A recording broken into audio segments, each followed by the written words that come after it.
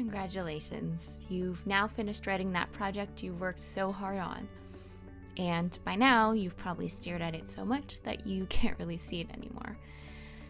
Unfortunately, you might have gotten so used to your own writing at this point that you've stopped being able to actually process any of the words that you're seeing in front of you. Well, that's where these word processors come in.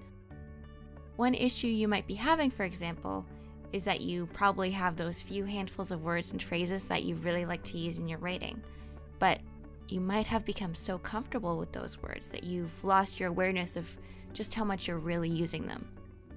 Well, there's a word frequency counter and a phrase frequency counter that are great aids for finding overused word crutches.